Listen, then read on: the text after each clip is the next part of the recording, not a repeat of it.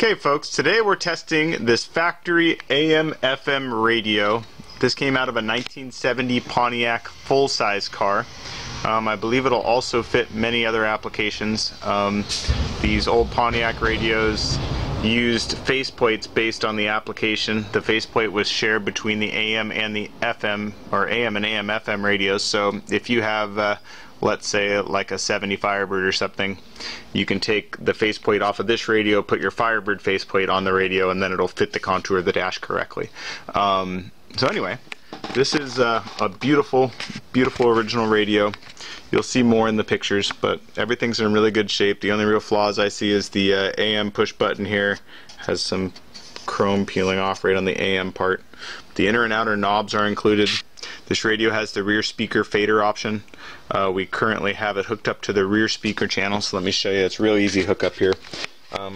There's a lamp lead, which is the gray. The connector is the test connector, by the way, so your radio's wire, or your car's wiring harness should have the connector on it. Anyway, but there's a wire for the lamp, a wire for power. There is a wire for the front speaker, and this connector doesn't have the wire for the rear speaker, so I have it hooked up directly to the radio, and it is the one that's hooked up now to my testing. So we'll start off on the rear speaker, and then I'll show you the front speaker. We have it hooked up to a 12-volt power source, an antenna, and the correct 8-ohm speaker. And we'll start on AM here. I'll show you it's working. Before we start, my AM signal where I live is pretty weak from about the center of the dial on down here. That is not the fault of the radio, but just the area that I live here. I live down deep in a valley, and the AM signal just doesn't come that far down on the dial. So I have it tuned into the first station I can get to kind of come in, and you'll see the signal get better when we get up to maybe the 11. And do not be deceived, for God is... This radio actually does pretty good on the reception. Safety protocol. There we go. The Fairgrounds Flea Market at the Fairgrounds on Highway 152, just east of what? Where's my glasses here? It's really nice sound and reception. Any state, I can show you when we adjust the volume, we don't get any crackling or anything. Actually want to take it. It's very loud. A lot of people who don't want to, for whatever reason. Where you go on the iHeartRadio app.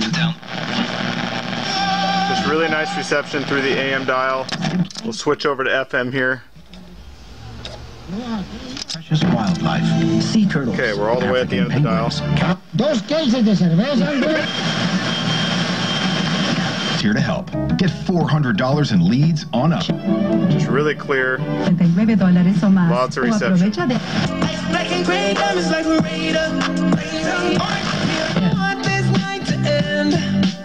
Because they want me in the Radio Hall of Fame. I do.